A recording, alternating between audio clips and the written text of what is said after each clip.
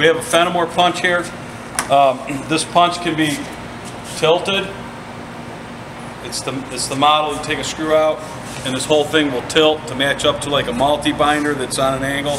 Otherwise, it just runs flat. This table is adjustable for height, so you can go down low or up higher depending on the height of your equipment that you're coming off of. What this thing does is it takes booklets, which we don't have any, so I'm just going to run paper. Booklets up in here, registers them, punches them, and then spits them out onto your conveyor. So we'll run some paper here.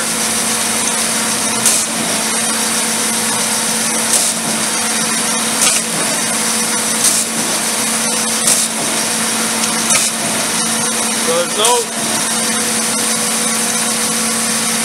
there's no timing involved. Whatever speed you're running here, this thing will trip itself and do everything it's supposed to just by the speed.